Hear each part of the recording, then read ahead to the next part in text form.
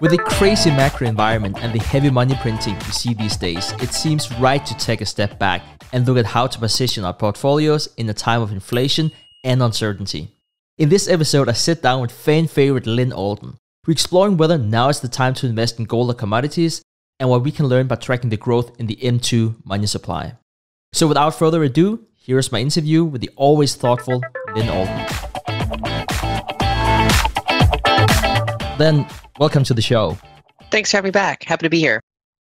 So, Lyn, let's just jump right into the discussion here today. So, in the research paper titled The Best Strategies for Inflationary Times, the author looked back to 1926 and studied the 8 different inflationary regimes, which was 19% of the time. So, I'm just going to throw some stats out there.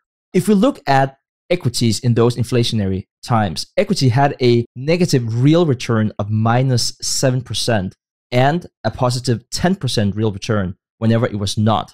And over the entire period, the real return for equities was 7%. Now, let's turn to commodities, which is one of the main topics here for today. Commodities netted 41% in times of inflation, but minus 1% in non-inflationary periods. And then for the entire time period, commodities had a 3% real return. So that is in comparison to the 7% real return for equities.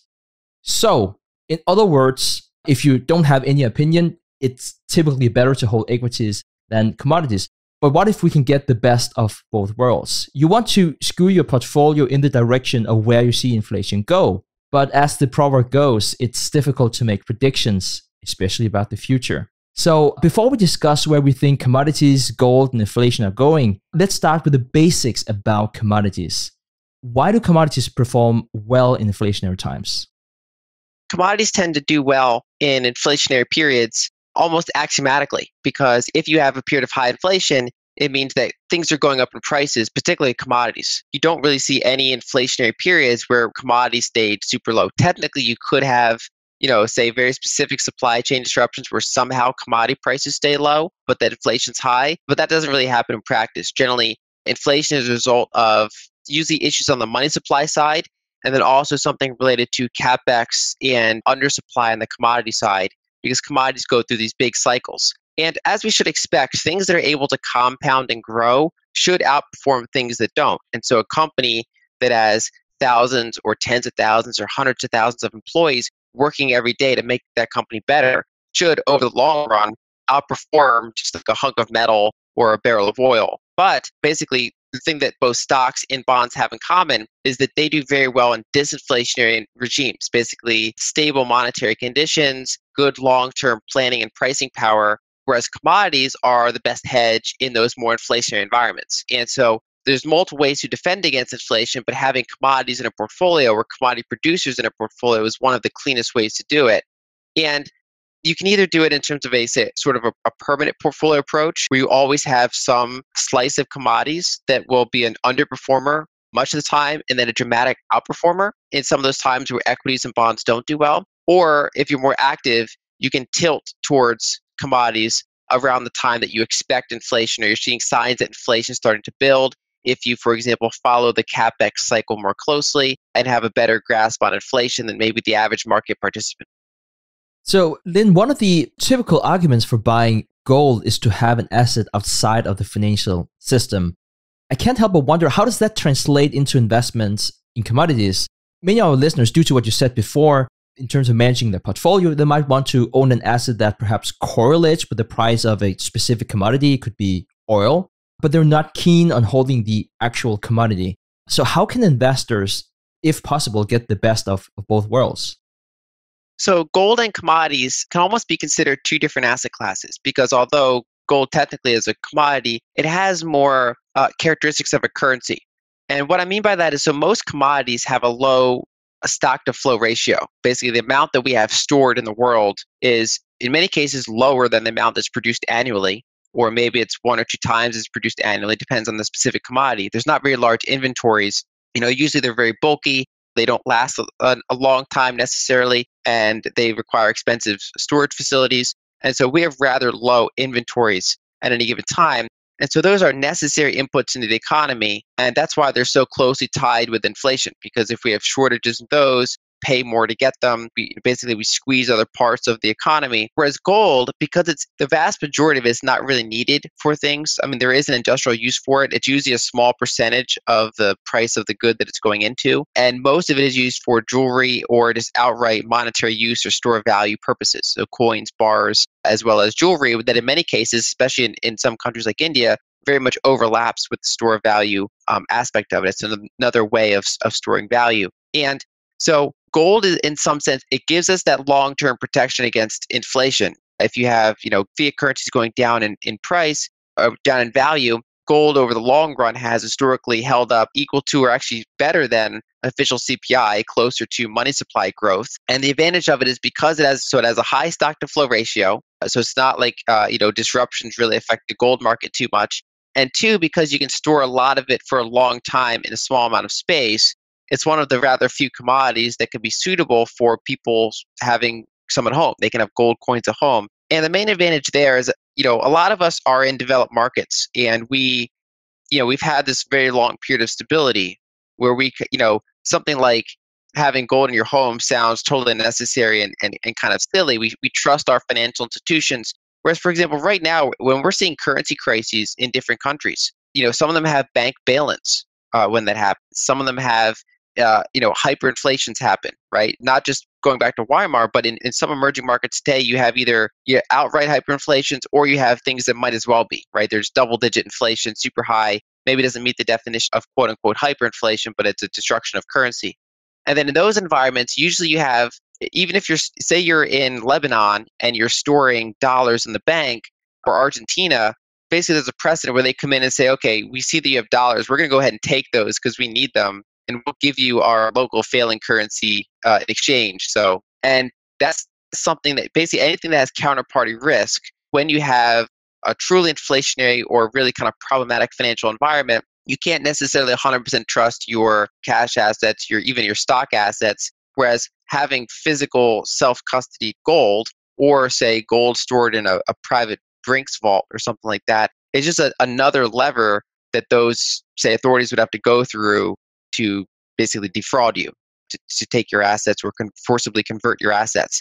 And so in that way, it serves as insurance. Whereas commodities, if you say invest in oil futures or oil stocks or copper stocks or things like that, they're not giving you that defense against that confiscation type of approach, but instead that's more of a normal financial play within the confines of the financial system. So you have, say, copper stocks or your broker account, for example, and that's just giving you a strong inflation hedge. So if you go through a more inflationary environment, a period of more commodity shortages, those should be good hedges for your portfolio, not necessarily in the same sort of like disaster scenario that gold can protect against, but in that more directly inflationary environment. And as you've seen, for example, gold, because it has this high stock to flow ratio, it can behave oddly, right? So you can have 7% inflation and gold not do well, whereas the other commodities are actually in some ways better inflation hedges, in the sense that almost by definition, if you have high inflation, it means most of those are probably doing well. I also think whenever it comes to, say, gold, it's so different what people hear and how that's perceived depending on where you live in the world, perhaps also depending on your age.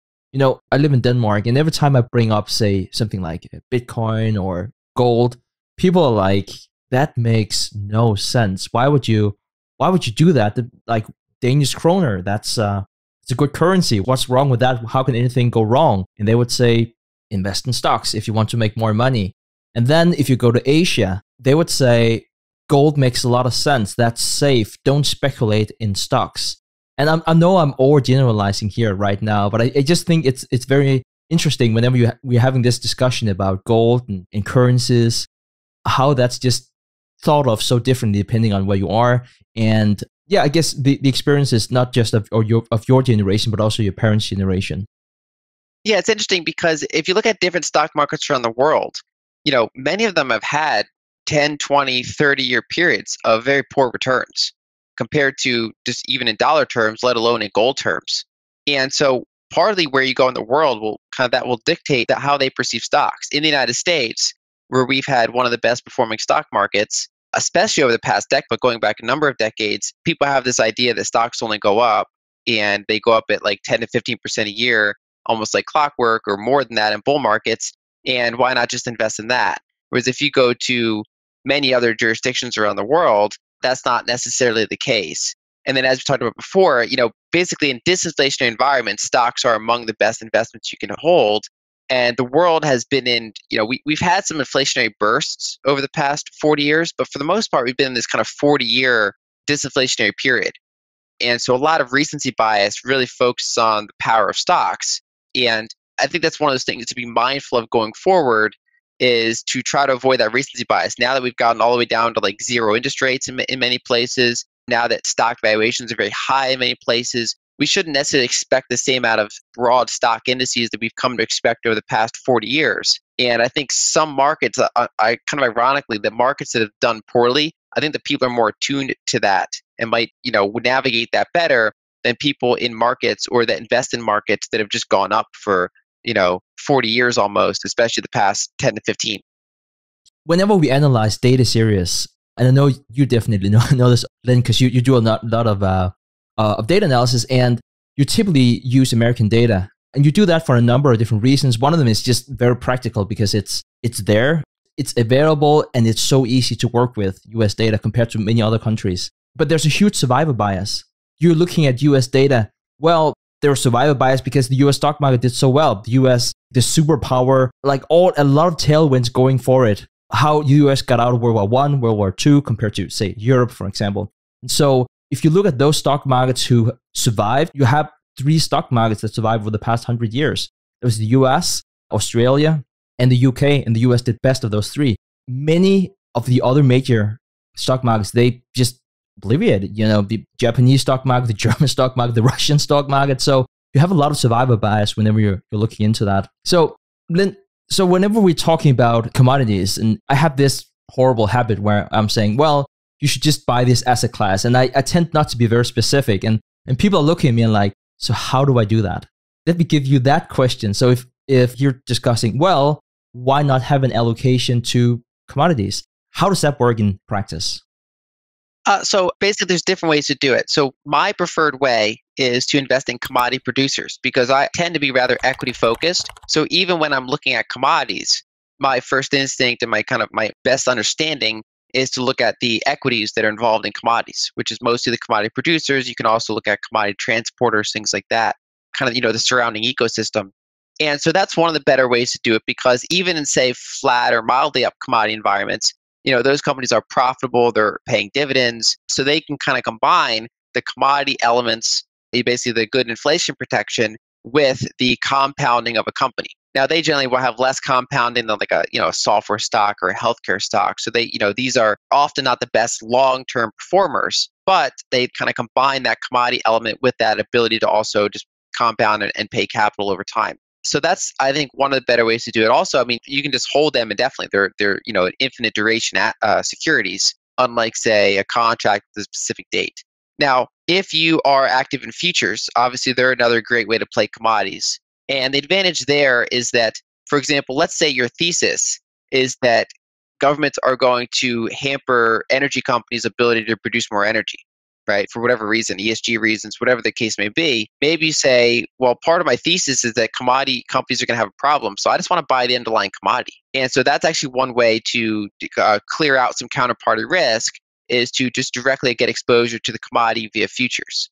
And so I think in a portfolio, the way I handle it personally is for most commodities, I go with the producers.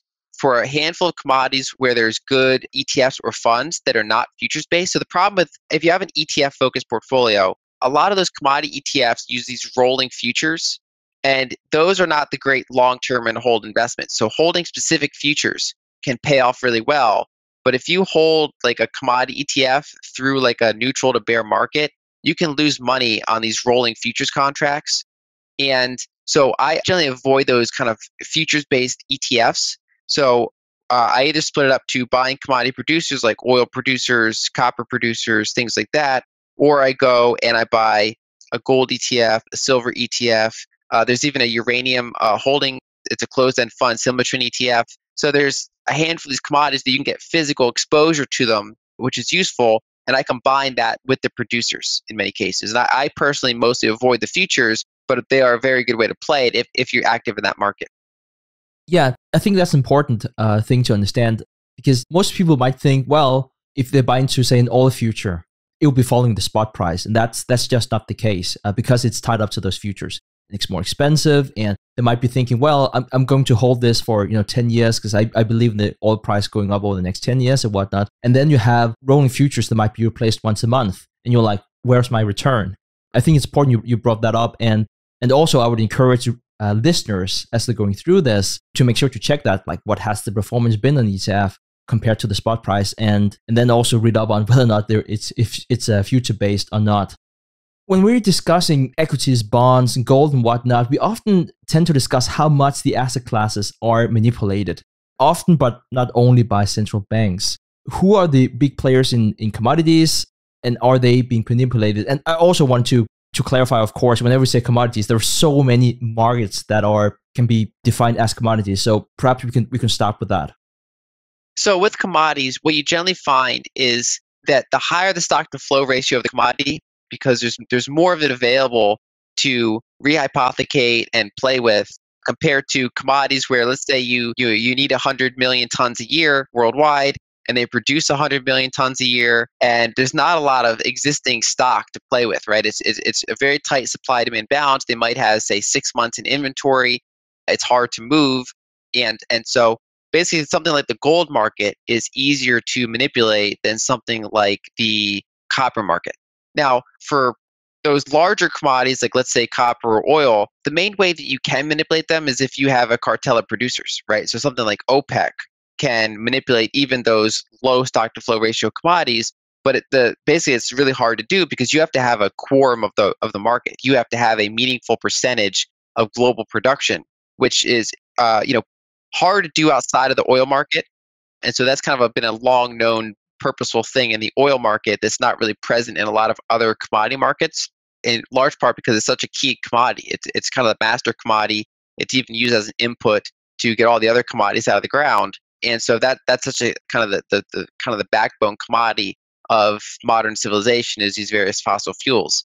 And so one way to manipulate it is to have that cartel. But then if you're doing the more like direct type of manipulation, generally it's limited to commodities that have that high stock to flow ratio. And so, for example, you can either have central bank manipulation or you can have commercial bank manipulation. And so commercial banks, there's been a number of them that have been fined for manipulating, gold and silver markets. You can do things like spoofing, where you purposely you put in limit orders and then pull them out. You're manipulating price. And then also, because of, say, gold is very centralized, right? So over the time in human history, it got centralized in banks, and then it got centralized in central banks. And it's actually, there's very large pools of it that are held by these major kind of vaults, like in London, in New York. And what you can do is you can basically issue more claims against it than you have, amount of gold that you could theoretically deliver now. And the problem there is that more people kind of think they own gold than really own gold. It's like a game of musical chairs, where as long as things are working, they all get exposure to the gold price. There's no major risk. But it's like you could have a once every couple decade event where you have such a dislocation in the market that could break. And the most famous example is the London gold pool failing. That was kind of an intentional manipulation scheme to maintain the Bretton Woods system when it started to run into headwinds. But basically, even today, you have that rehypothecation problem where there's X amount of gold, but then there's, say, 5X amount of claims on that gold. And that size of that market can change over time. And it's kind of tied to the fact that, one, you have a high stock to flow ratio, and two, taking physical delivery is not easy. It's not a trivial process. You don't just get a UPS shipment in the mail. It's this whole detailed a long-term delivery scheme. And so most players either just, they hold unallocated gold, so they have counterparty risk. And so there are manipulation that happens in these markets, but more so on that, say, the gold and silver side, and less so on, say, the copper, the nickel, markets like that. So, Lyn, let's talk a bit about the weighting of commodities and gold in a well-balanced portfolio. I think a lot of our listeners are probably familiar with Redalio's all-weather portfolio, and he says 7.5 in commodities, 7.5 in gold, but that also had the underlying assumption that you don't know what's going to happen. You don't want to have an opinion of the market. You just want to set it and forget it. So how do you think about weighting into commodities and gold, and how do you think about it specifically in the environment that we're in right now?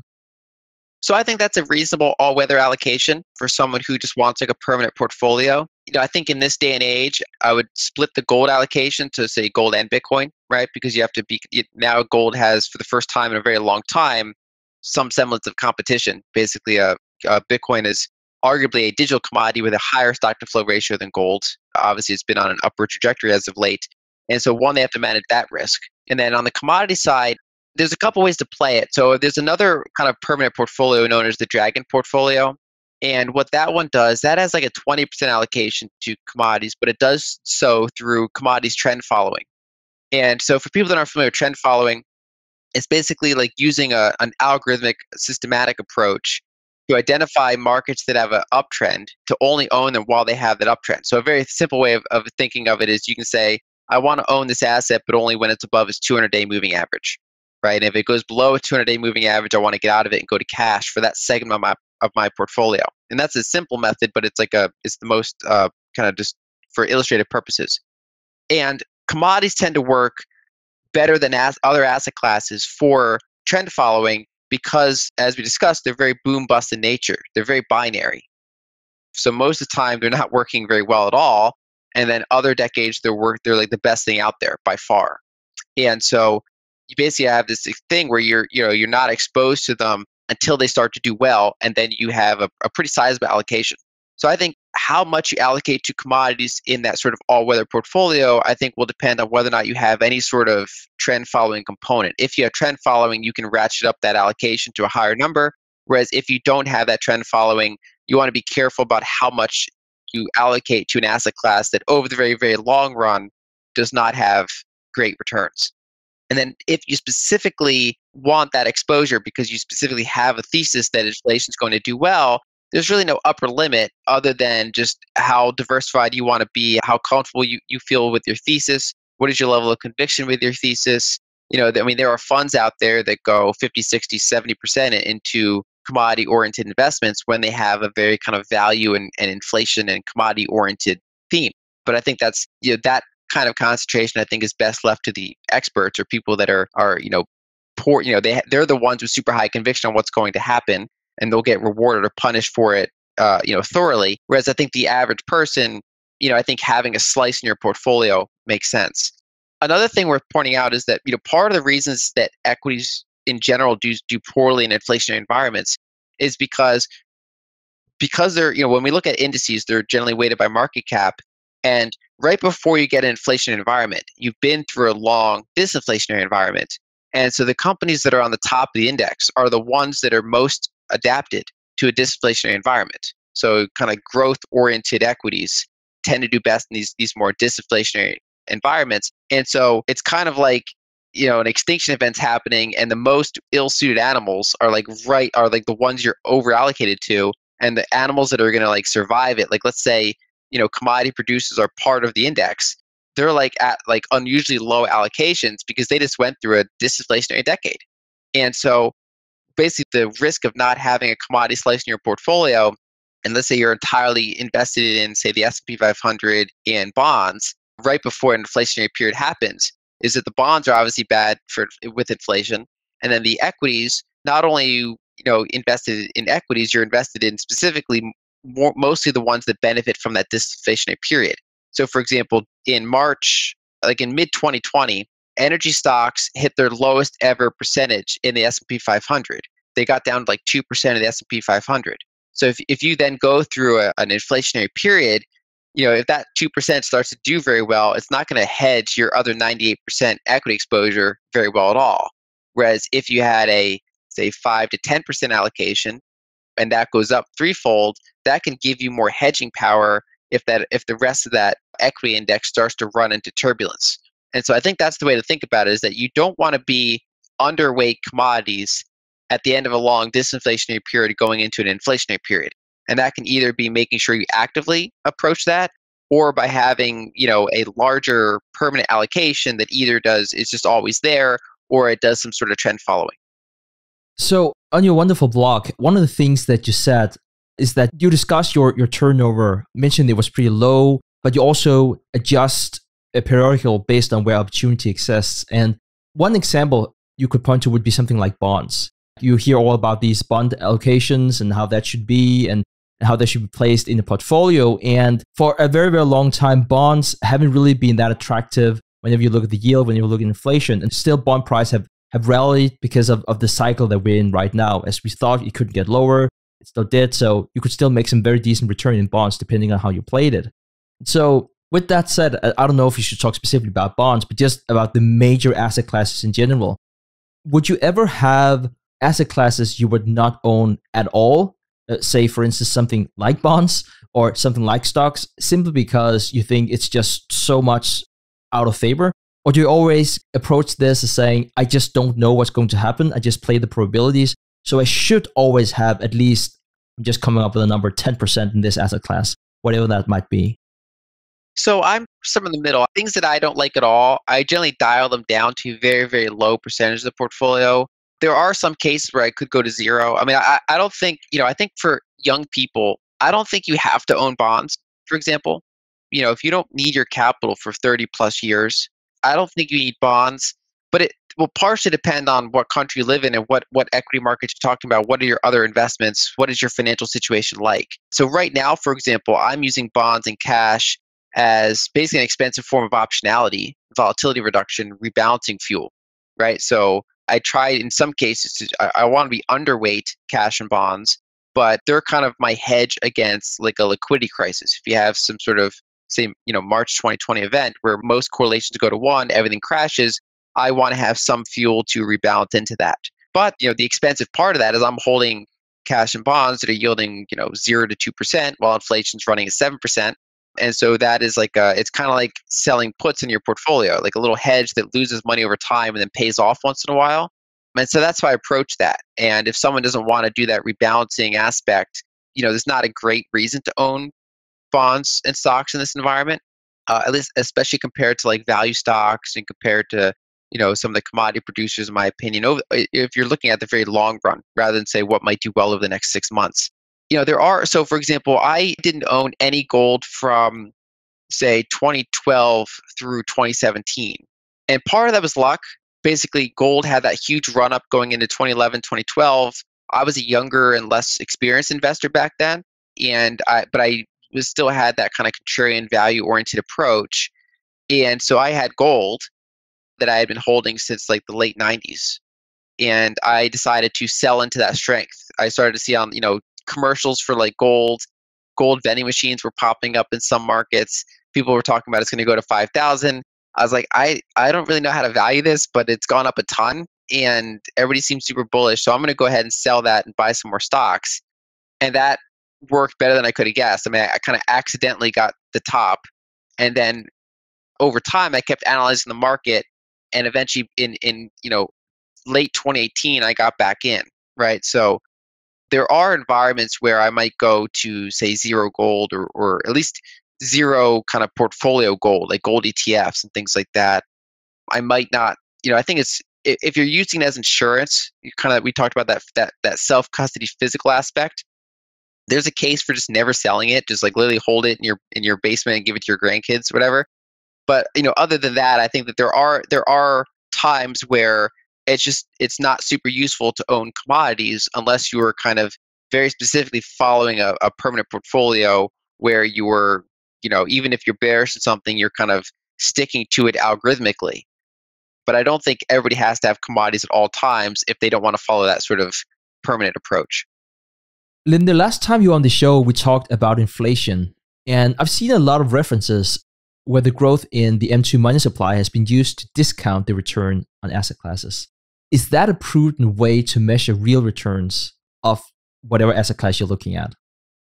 I think for lack of better benchmarks, I think it's one of the best benchmarks that's still available. And one way to think about that is over the long run, because technology improves, right, we have this kind of background negative deflation that should occur. So for example, someone used to harvest food by hand, and then we invented the tractor, so one person can now do the work of 10 people.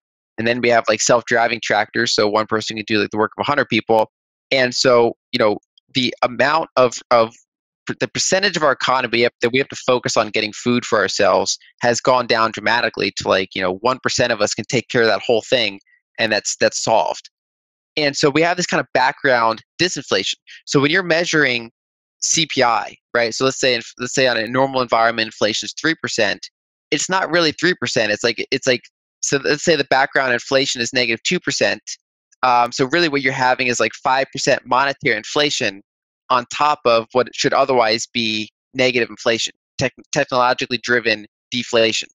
And so you generally have this gap between money supply growth and CPI. So if you look over the long run in the United States, money supply might be growing at say 7% on average over the long run, whereas CPI might average 3% over the long run. And so you have that gap between the two, and a lot of that is, one, you have just different ways of measuring it. So people can argue about how accurate either of those metrics are, especially the CPI metric. But then also there's that kind of background semi-permanent technological deflation that's happening.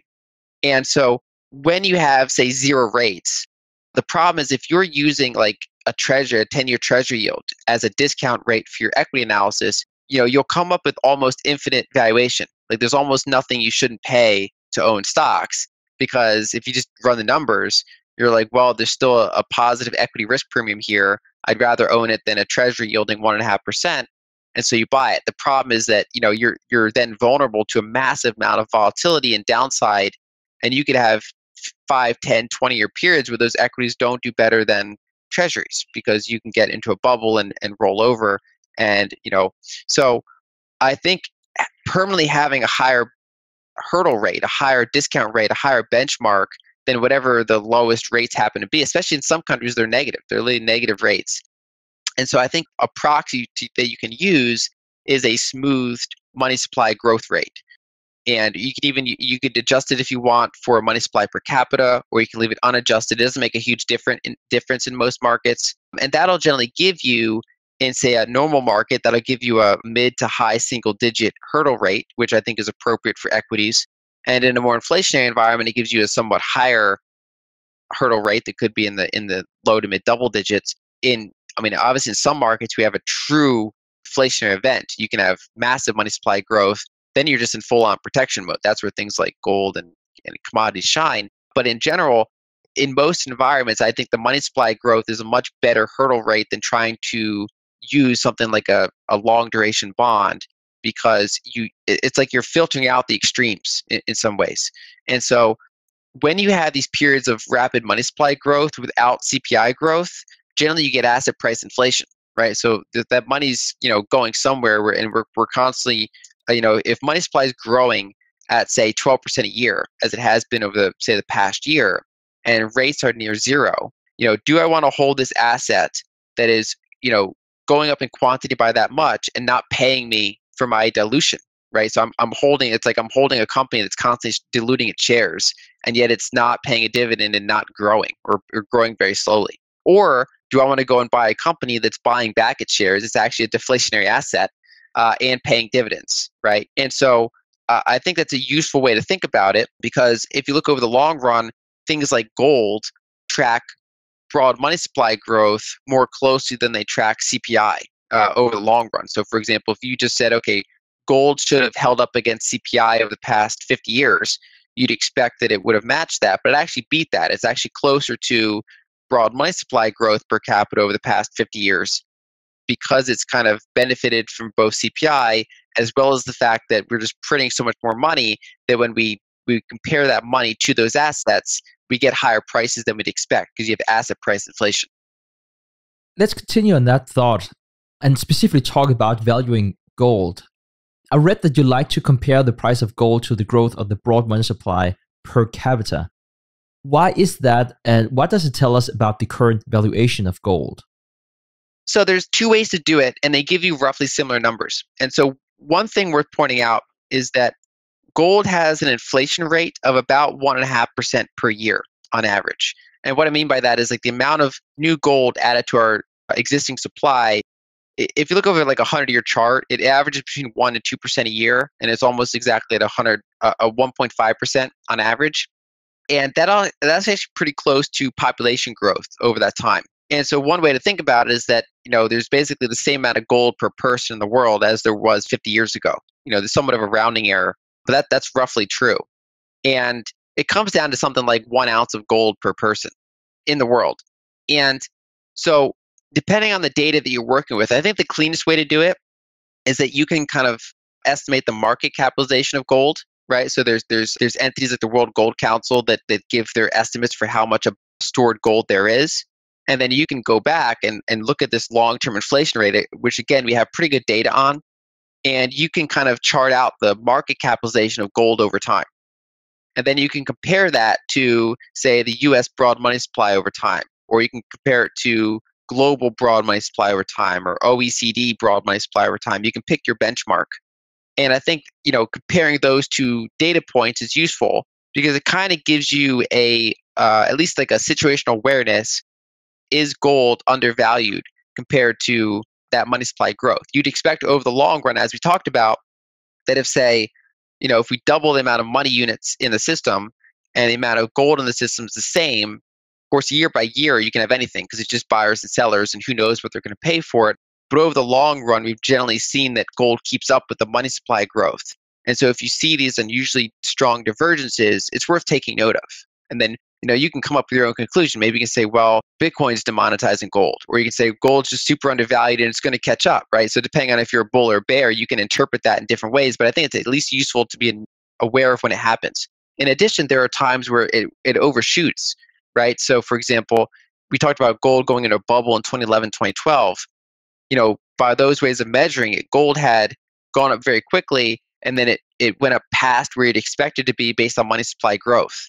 And so it gave you like a sell signal, or at least not necessarily a sell signal, but an overvaluation signal that then people can, again, interpret how they want, right?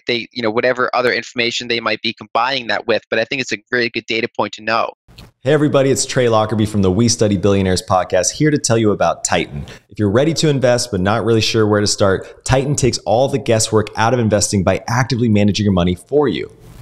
With Titan, you can ride shotgun along with a team of dedicated, experienced analysts as they allocate your money for you and let you in along the way.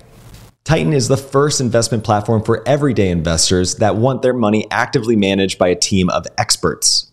They offer 3 equity portfolios and America's first actively managed crypto portfolio. Since launching each portfolio, Titan has outperformed the benchmark in 3 of 4 portfolios on an after-fees basis. They aim to grow your investments 15% annually, which would imply that you're doubling your wealth every 5 years net of fees. You'll even see exactly how your money is managed through video, audio, and written updates on their mobile app. Join the smarter way to invest with Titan. All it takes is $100 to get started. Right now, if you use my URL linked in the description below, titan.com/TIP, you'll get your first 3 months of investment management for 0 fees. That's titan.com/TIP for 0 fees. And so during those bubble periods of 1980 and then again in 2011, 2012, that gave you a warning signal that this might not be an undervalued investment anymore. Basically, it's a very crowded trade. It's arguably been driven up in value higher than it should have been. If you don't want to work through the market cap of gold, another way to do it is if you can just chart the gold price, and instead of adjusting gold for its inflation rate over time, you can go back and look at the broad money supply per capita. So you're kind of factoring out roughly the same, growth rate from the other side of the equation.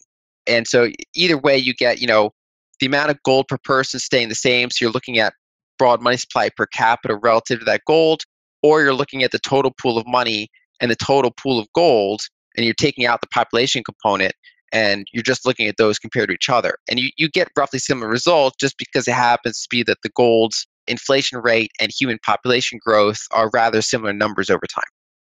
So whenever we talk about gold, very often we hear, well, it's a good inflation hedge, which it is. So a lot of people have this expectation that you could plot gold, the price of gold and the price of inflation, and they will more or less follow each other. But it's not always the case. For instance, if we look back at the 1980s, we had high inflation and gold prices dropped sharply. We should instead look at gold compared to the changes in real interest rates. Why is that? So this goes back to what we talked about before, where gold is more of a currency than a commodity. And so if you were to chart commodities compared to inflation, you'd have a very strong correlation because commodity prices going up is almost the definition of inflation. I mean, it's a very big component of inflationary environments is the price of commodities going up, because those commodities are needed all the time and there's no big stockpiles of them. Whereas gold, because most people don't need it at any given day, other than very kind of select industries for a small percentage of the market, it's more like investors choosing to allocate to it instead of other things they could own. And so basically what you're comparing it to is like a long duration treasury, if you're in the United States, for example, or if you're a foreign central bank and you're choosing what to have in your reserves. And so in 1980, basically we had just gone through the 70s. Gold had an absolutely massive run up. It was a very inflationary decade. And then they finally got a handle on inflation. They jacked up interest rates to be higher than the inflation rate. So you have positive real rates. And then you started this 40-year cycle of disinflation. So inflation was still high in the 80s, but it was coming down compared to where it was in the 70s. And then more importantly, even though it was still high, your treasury yields were higher. So you were getting compensated in real terms to own a long duration treasury. And that was true for many other countries as well with their sovereign bonds. And so in the 70s, let's say inflation, at any given point was say 7%, while your bonds were yielding 5%, you were getting devalued. Whereas if you have the same, let's say you have 6% inflation in the 80s, but your treasury is yielding 8%, you have a positive return. And so because gold can be thought of as like an infinite duration, zero yielding asset that has some degree of long-term inflation indexing. On the other hand, when you go through an environment, either because yields got so low or inflation got so high, that inflation is equal to or higher than bond yields, suddenly that gold that's yielding zero but that's keeping up over the time with broad money supply, that's a scarce asset, looks a lot more attractive. Zero is kind of like the threshold, but there's a degree. So for example, if real yields are negative 5%, that's more of like an emergency than if real yields are like negative 1%, because you're getting devalued at a much faster rate. And of course, the complication there is how do you measure real yields? Because we can, for example, just look at 10-year treasury yield minus CPI year over year. That's one way to do it. That's, historically, that's kind of the cleanest data set we have over the long run. But we also have tools like the TIPS market and inflation break-evens that give us, the investor expectation. Basically, what is the market currently telling us that it expects inflation to be over the next 5 years, for example? And that actually in the current environment is lower than your current CPI. And that's more closely tied to what is happening with the price of gold. So it's not the only variable that's involved, but it's certainly one of the key variables. That basically, if you had an environment of negative real yields, and especially when it's getting worse, when those real yields are getting even more negative, you tend to have more capital inflows into gold. And then it's also, because it's forward-looking, it's more focused on those inflation expectations than what trailing year inflation looks like compared to current yields. Whenever we talk about gold, we also talk about how to study history. And gold has historically been valued at 10 to 20 times the price of silver.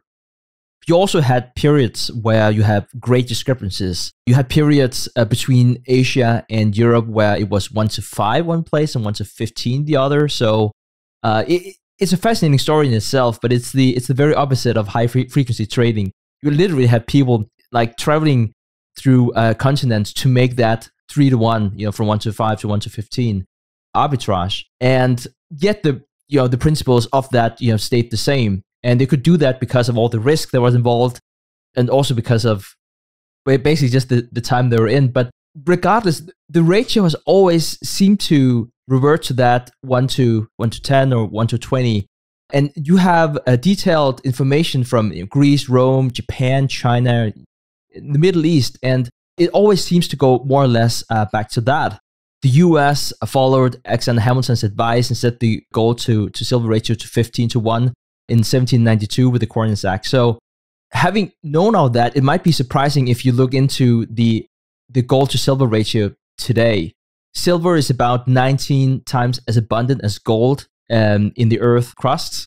Only has 8 times the output, which is, of course, is also a function of demand supply here. But then you consider that gold is currently valued at around 80 times the price of silver. So this is my long-winded way of saying, could you please, Lyn, pin some color around the gold to silver ratio and why it's so different today than it has historically been? Yeah, as you point out, we have pretty good data stretching back on multiple continents, thousands of years. And that, it varied, but that 10 to 20 ratio tended to be the norm. And silver, is like the commodity with the second highest stock to flow ratio, right? So gold is over 50 at the current time. So we have 50 years of annual production estimated to be stored up in our vaults. Silver is lower. There's different estimates, somewhere between, say, 10 and 30 stock to flow ratio, probably around 20 or so. Whereas most commodities, a lot of them aren't even above 1, right? So there's a big gap between gold, silver, and everything else, including things like platinum. Even though platinum is super rare and other platinum group metals, because they're so heavily used in industry, they actually end up having low stock to flow ratios despite being very rare elements. And so historically, over most of that period, gold was the harder money in the sense that it's rarer, higher stock to flow ratio, more desirable, more identifiable, but the big caveat that it was not as divisible, because even a small gold coin was like a full week of labor for like a worker, whereas silver was like the second best commodity in most metrics as money, but it had more divisibility because the units just happened to be like the right amount of value for daily transactions. And sometimes you'd have to go down to copper pieces when you really wanted the smaller transactions, but silver was kind of the sweet spot in terms of being a monetary asset while also having reasonable divisibility. And so there's different thoughts on why silver got partially demonetized over time.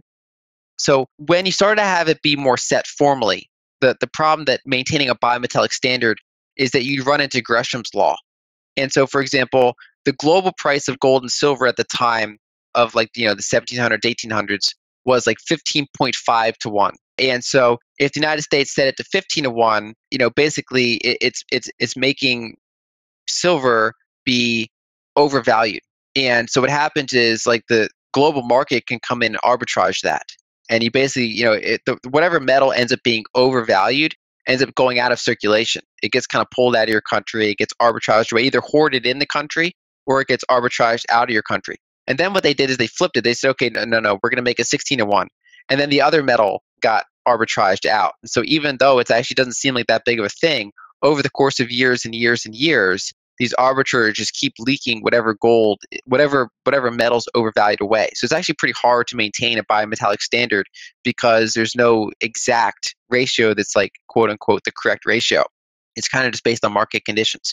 Now, there are some economists that theorize on why silver eventually encountered a far more weaker ratio over the past, say, 150 years. And so I think in my view, the most convincing argument is that when we created paper money, and especially like modern telecommunication systems where you invented the phone, so you could deposit money in a bank and have that show up in another bank across the world, just because it's all bank ledgers that are just agreeing on how these numbers are going to settle, you suddenly made gold far more divisible, right? Because you had gold-backed paper money. The money was more divisible than silver in terms of the units it could be broken up into. And so silver over time became less useful because gold fixed its one weakness, which was divisibility. And so you started to get basically evidence of demonetization of silver. And so that ratio started to flip. If you look at earlier parts in history, there were other times where other commodities were used as money. Things like feathers and shells and beads and certain types of stones. And the problem is that when they encountered a harder money, like another civilization would come with better technology and they'd have gold and silver, and that technology could, that culture could come and make more feathers, find more feathers and get more shells, and they had better technology to do it. They could basically break the stock to flow ratio of that other culture's weaker money. And so you've always had this kind of history of, different commodity monies beating out other ones. And gold and silver have that survivor bias of they're the ones that beat everything else for thousands of years. And you can argue that eventually gold beat silver with the invention of modern banking, and that the fiat currency kind of beat gold because its other big shortcoming is that it's, as we talked about, it's easy to centralize and then rehypothecate and kind of make multiple claims per ounce.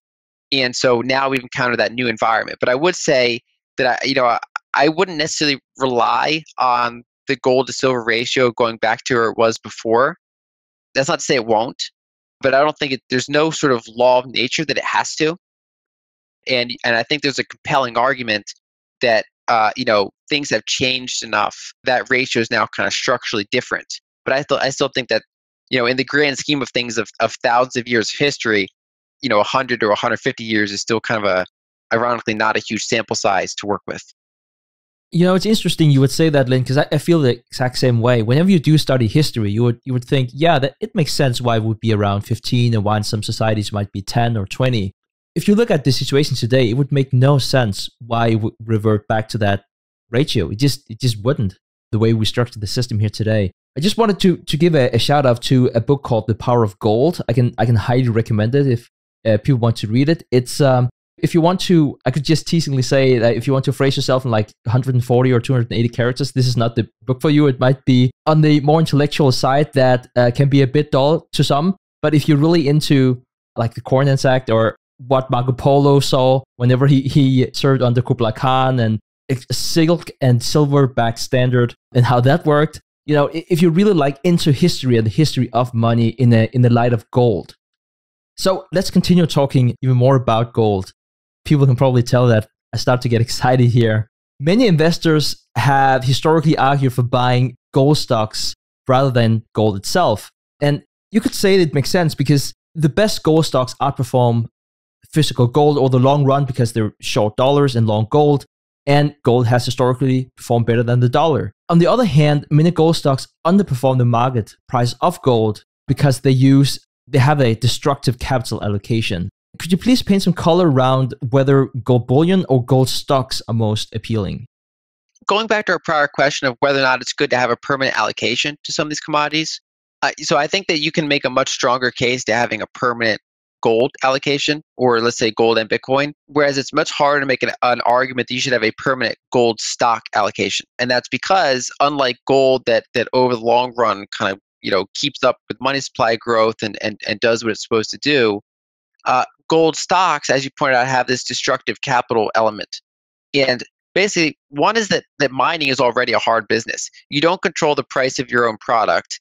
You have a lot of hard capital expenditures. You're often working in jurisdictions around the world that are emerging markets, right? So you're managing these different jurisdictional risks. You face, at the extreme end, you face nationalization.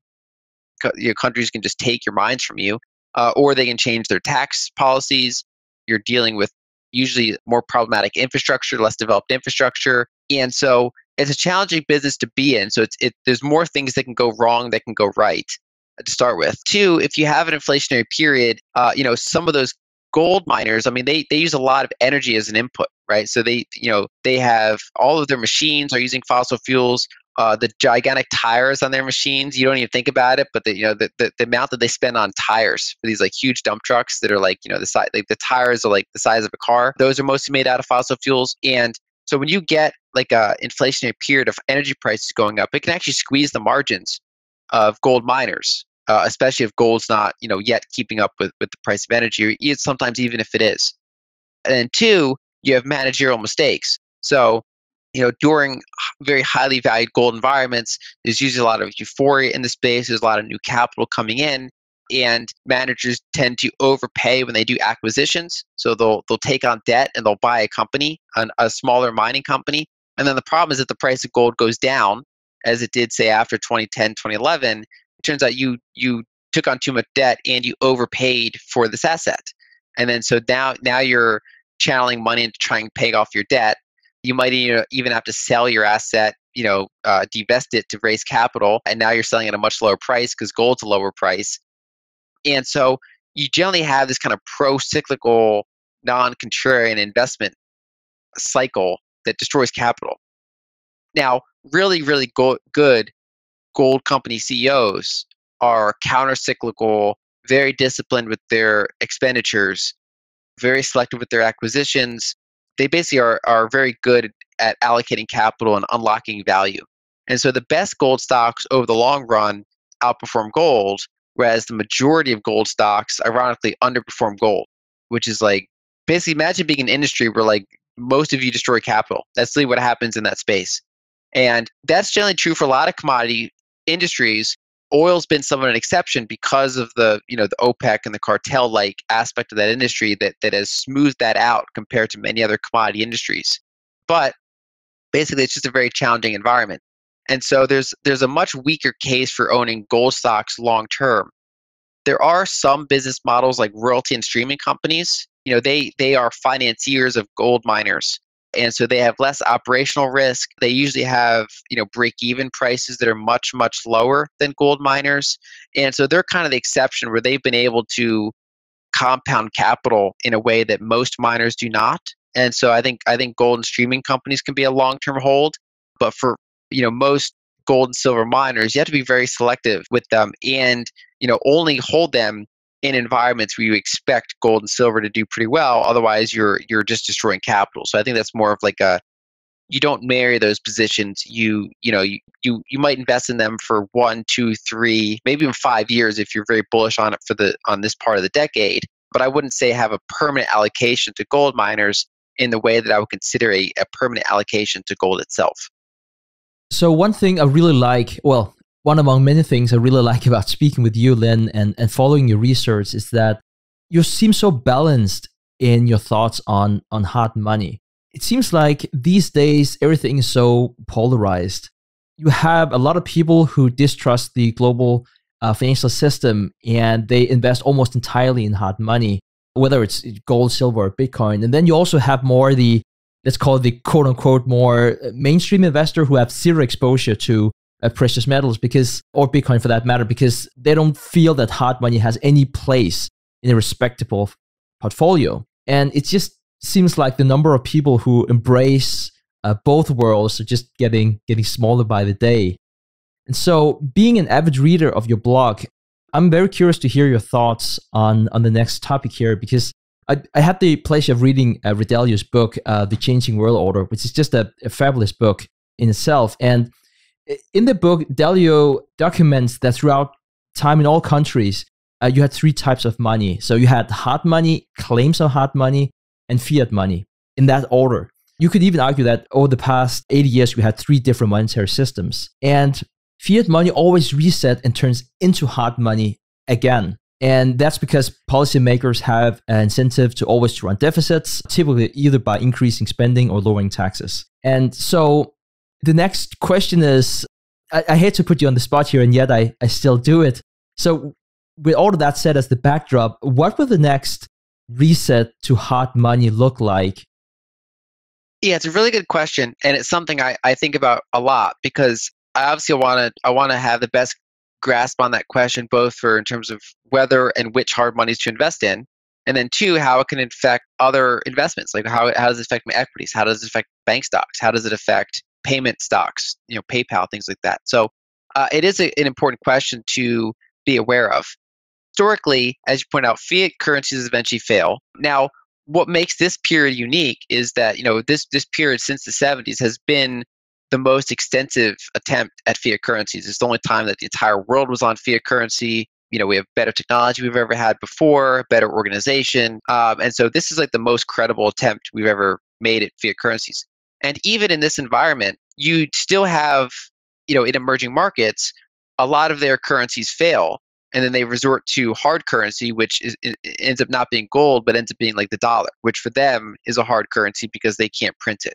Right. So even in this environment of 50 plus years of fiat currency, you still have that keep happening to countries over and over and over again, where they resort to a harder money standard.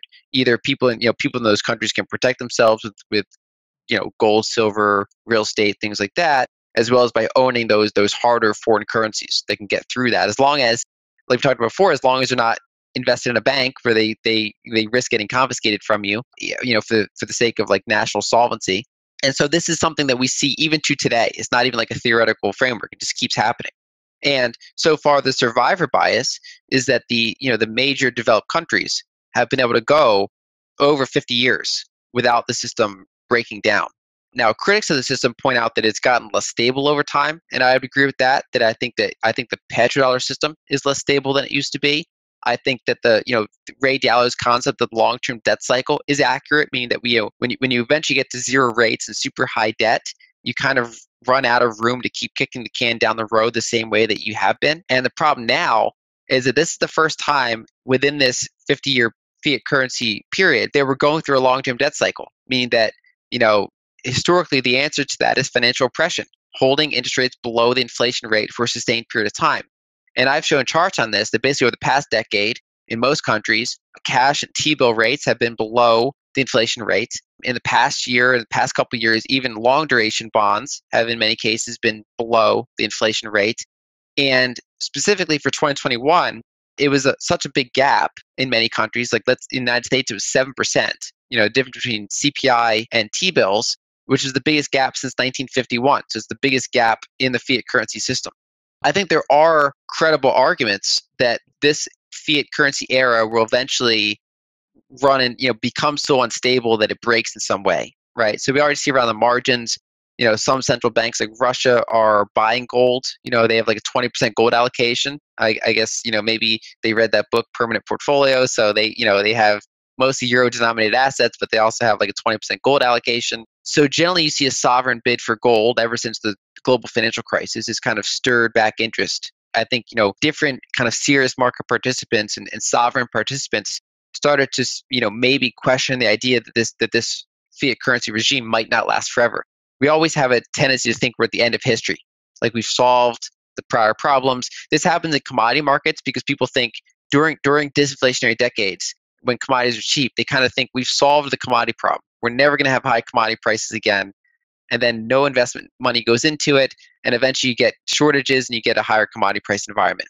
Same thing I think that we're going through in terms of, a lot of people, especially people that are very strongly believe against gold, against Bitcoin, in favor of the fiat currency system, that the idea of we've solved history, we've figured out how to do it this time. I will take the under on that view. I think that probably, I think we're already seeing signs that it's not working well. I think we're going to revert back to, some period of either standards go back on a hard money standard or they don't, but people can protect themselves by having those types of assets. So commodity producers, commodities, or self-custody types of hard monies.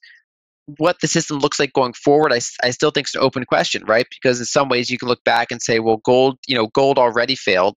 Maybe we will go back to it, right? So it failed only in the sense that it was too centralized, right? So gold itself as an element didn't fail, but basically it didn't have an ability to keep currencies tethered to itself, and people didn't have an ability to exchange for it and portably hold it. Bitcoin proponents would argue that the future is Bitcoin. I think that's credible, but I think it's still early, right? So it's a very volatile. Right now it's less than $1 trillion market cap.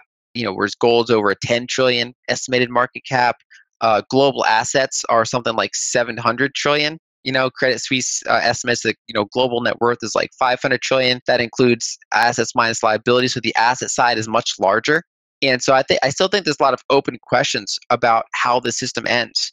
And I think it's something that you can't have if you have like a firm view on the risk is that you're wrong, but it's also not something you can ignore entirely. I think it's a question that we all have to study and look at history, but then also look at current geopolitics, current technologies, where the trends are going.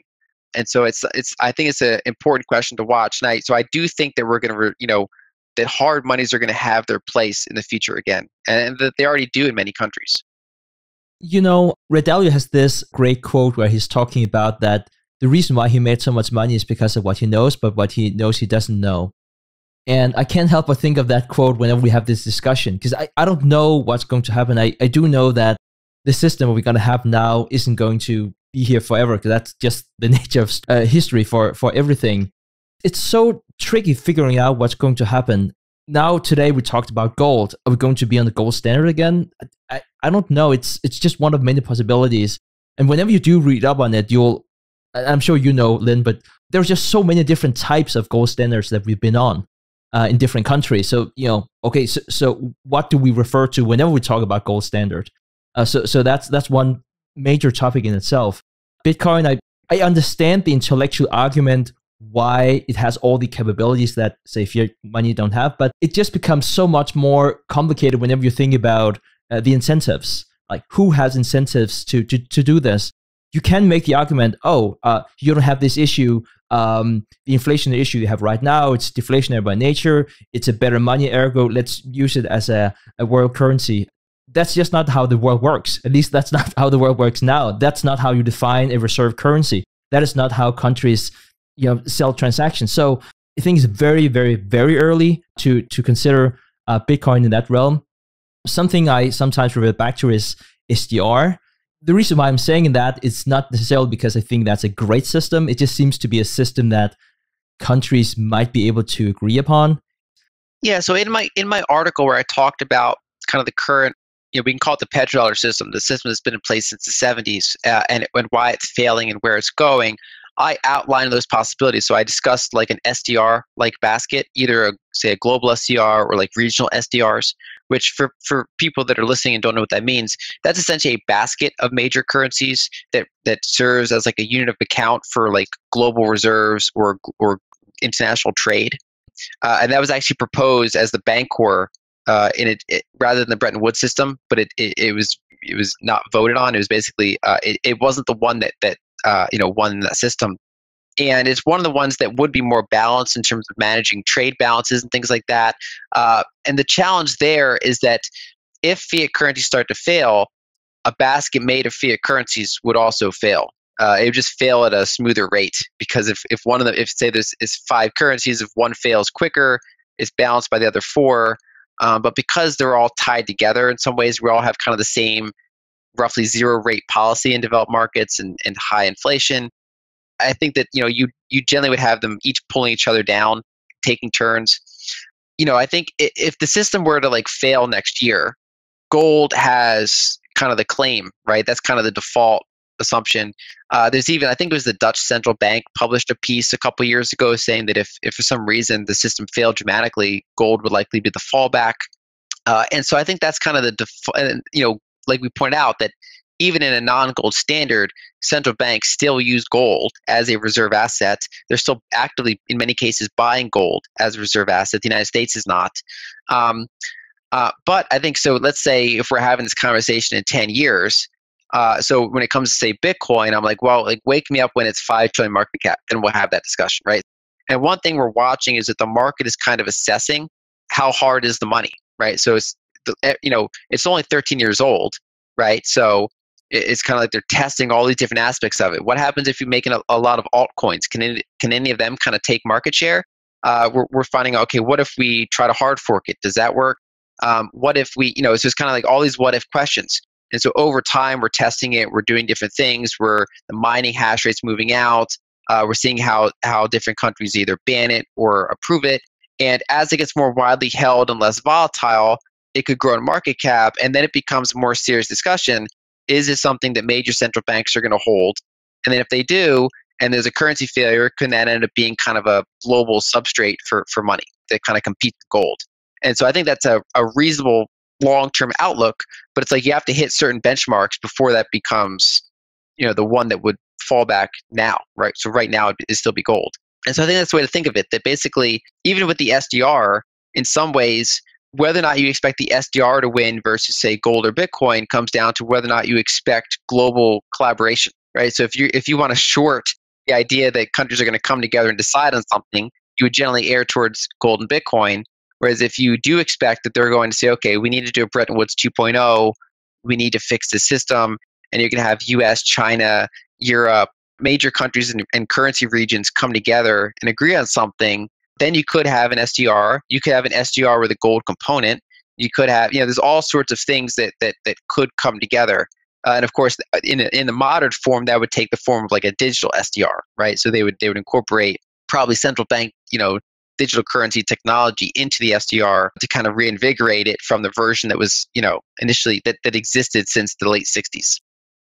Yeah, I think it would be a default for a lot of people listening to this that would say, well, the world's governments can't agree on anything. And I'm not the one to say that they necessarily can.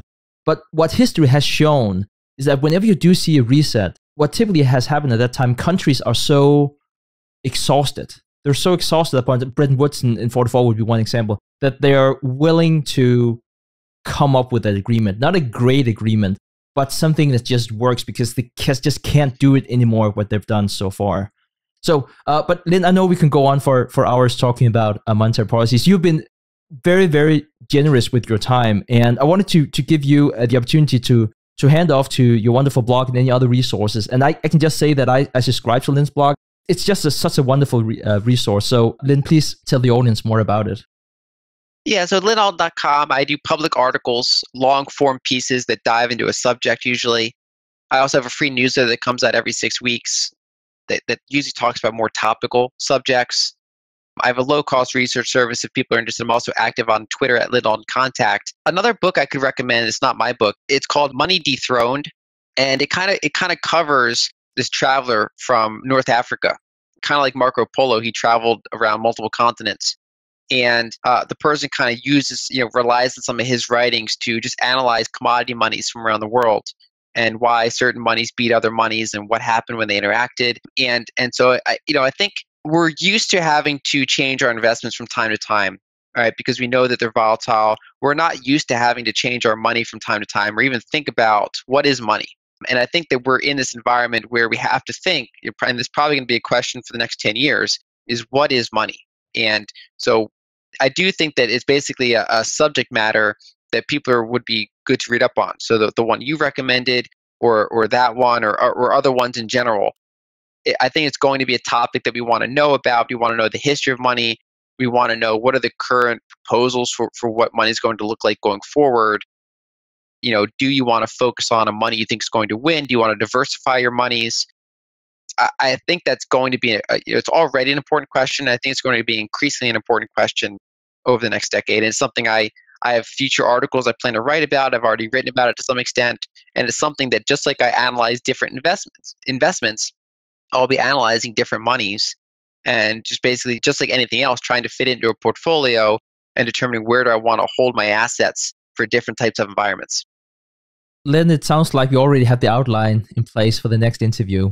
So with that said, Lyn, it's been absolutely amazing speaking with you. I cannot wait until we can invite you back on and talk about what is money or whatever kind of direction we're going to go next time. Thank you so much for making time once again for the Investors Podcast. Thank you. Thanks for having me.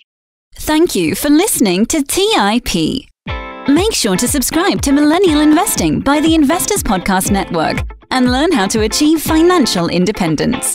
To access our show notes, transcripts, or courses, go to theinvestorspodcast.com. This show is for entertainment purposes only. Before making any decision, consult a professional. This show is copyrighted by the Investors Podcast Network. Written permission must be granted before syndication or rebroadcasting. Thanks for watching. Make sure to subscribe and hit that notification bell so you don't miss out on the next podcast episode and new investing resources. What are your takeaways and thoughts on this discussion? Let us know in the comments section below.